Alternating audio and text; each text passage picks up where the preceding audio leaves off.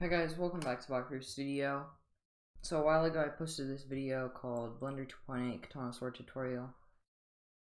And in this video I'm basically gonna remake it because a lot of you guys really liked it, but thought it was really confusing.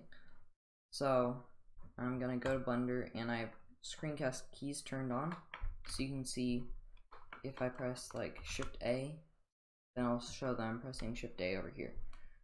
And if I pivot around the viewport with the middle mouse button, it'll also show that I'm doing that. So, firstly, I'm gonna make the handle and the hand guard thing. So I'm gonna press Shift A and add in a cylinder. And if you're using this for your game, then under this drop down menu, you probably want to keep the vertices at like 32. But if you're not, if you want to like render this out, maybe put it at 100. So now it'll be more high poly, and the less amount of vertices you have, the more it looks like this, more low poly it is. So I'm gonna increase that to like 100, and I'm also going to tab into edit mode. I'm gonna scale it on the z-axis for this handle here. And I'm going to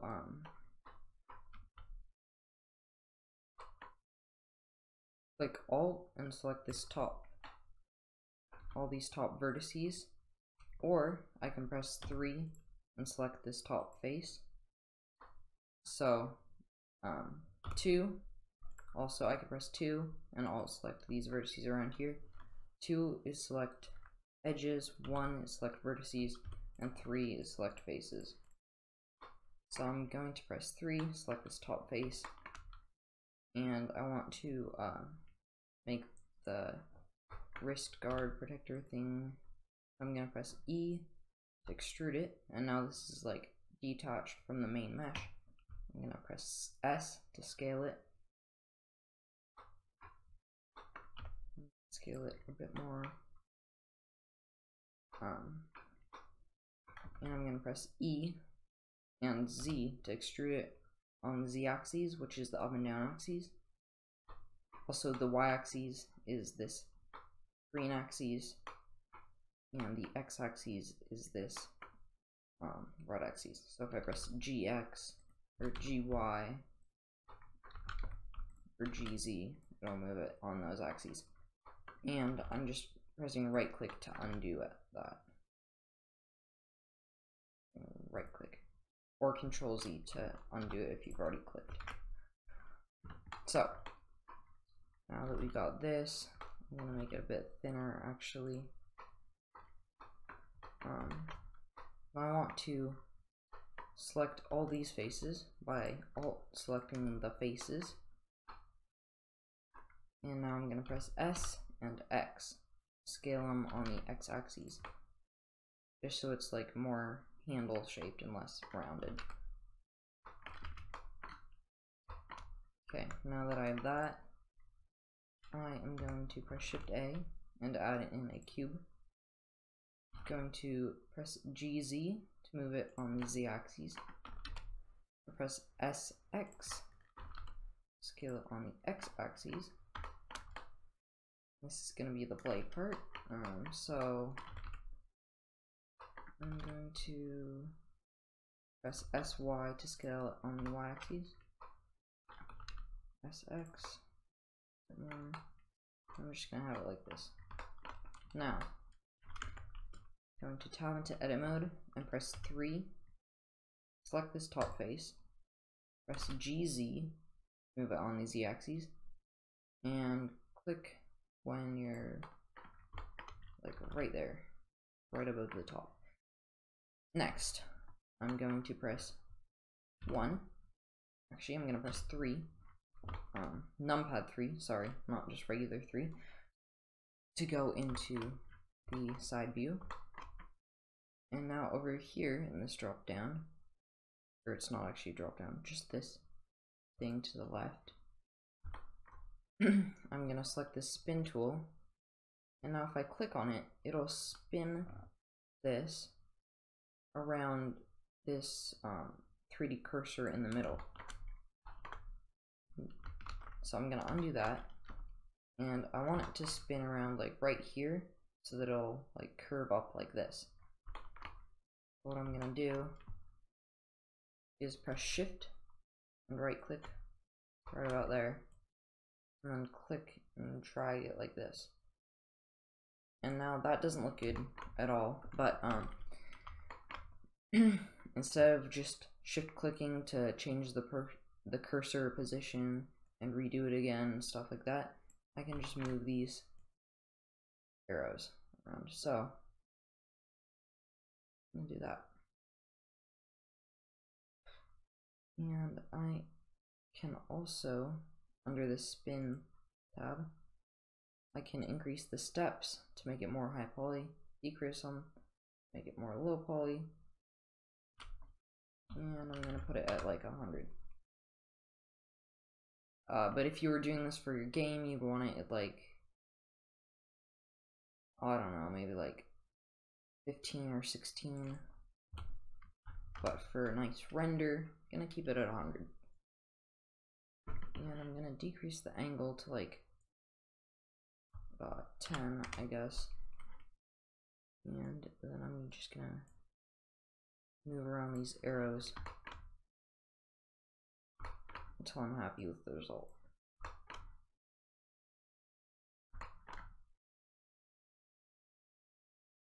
I'm just using the scroll wheel and the shift middle mouse button to zoom in and out and pan around.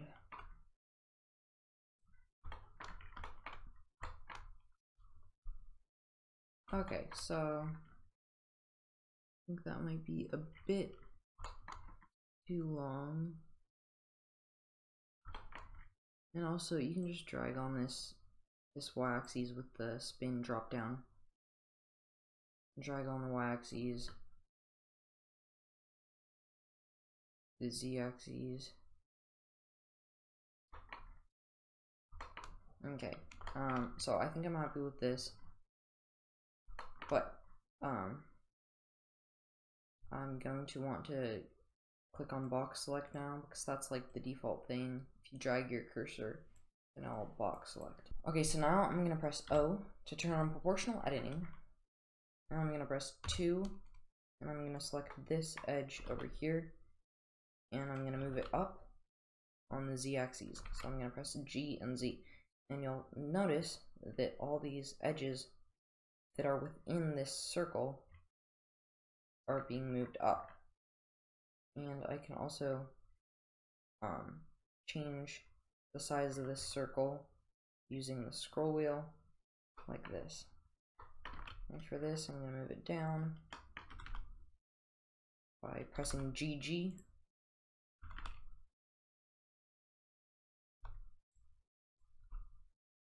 And I'm going to turn off proportional editing because I don't need that on.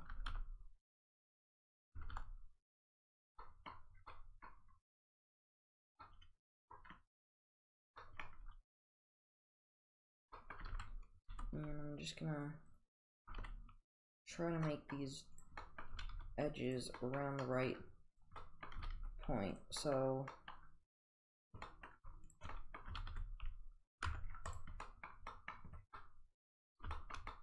I guess like that looks good.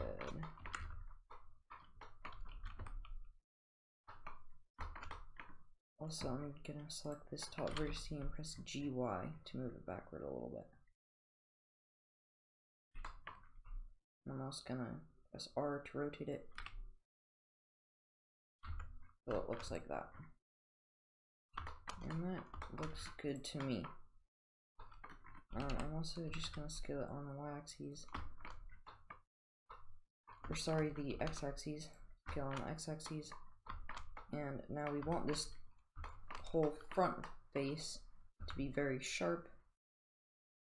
It's a sword, so what I'm gonna do, select this top face and control select this bottom face right here, and to pick the shortest path, we'll say that over here. Now I'm gonna press, I'm actually gonna turn off proportional editing with the O key. I'm gonna press SX 0 like that. Now that's very sharp. So I'm going to press 1 or click up here to go to vertice select and press SX. And I'm going to move these in a little bit to make it more smooth. More like rounded point.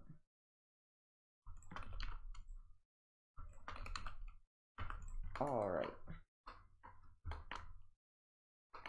Now that we've got that, this is looking absolutely terrible. This bottom thing. So I'm gonna move that down. I'm gonna make it extra long.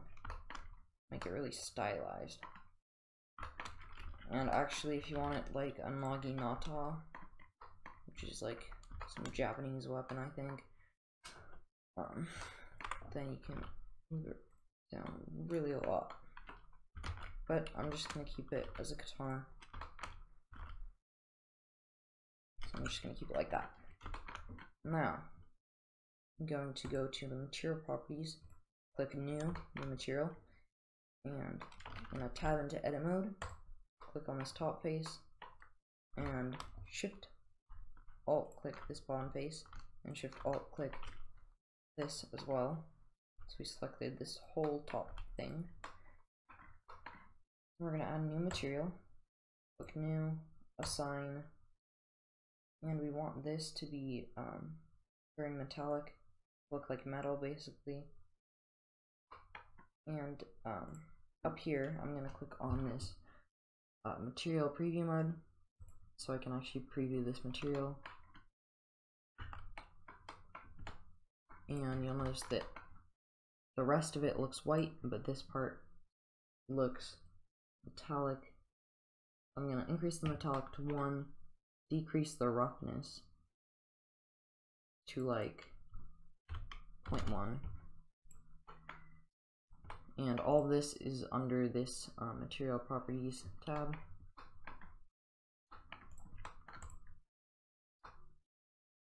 So that looks very nice.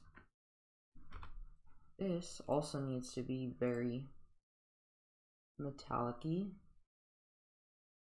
And I'm going to decrease the roughness on this as well.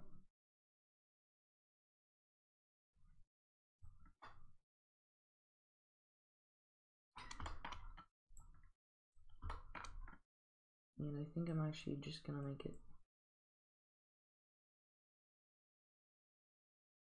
like a little less rough than this.